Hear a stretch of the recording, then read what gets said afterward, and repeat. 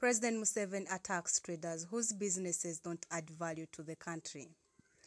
Hello and welcome. Thanks for joining us live on PROJOURN Media TV that brings the latest news and the latest updates in the country and across the world. President Museveni yesterday came out to lash at traders and other business people who do business that adds no value to the country. The president said that these people should look at the type of businesses they are doing.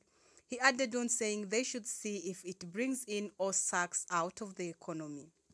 He went ahead to say that it's the problem that he had with the KACITA, which runs traders in Kampala.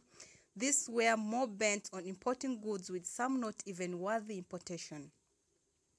And he listed among these unworthy goods that are being imported in the country.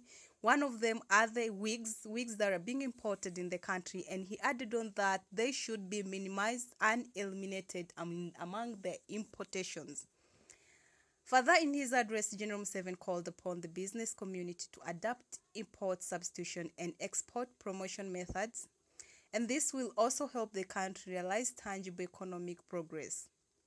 For a long time now, President Museveni has been encouraging the local community to manufacture local produce, and it was from this that the president even banned the importation of some merchandise from abroad.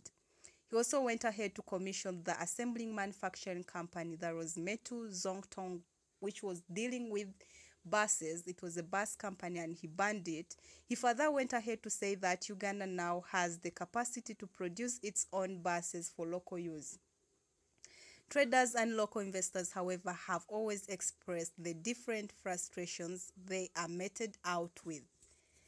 Therefore, His Excellency Yoweri Kaguta Museveni has added on that the country should adapt import substitution and export promotion methods. He's not happy about the goods that are being imported in the country. Therefore, he encourages exportation instead of importation.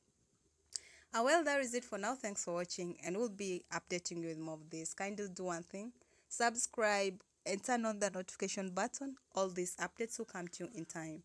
Once again, thanks for watching PROJOURN Media TV.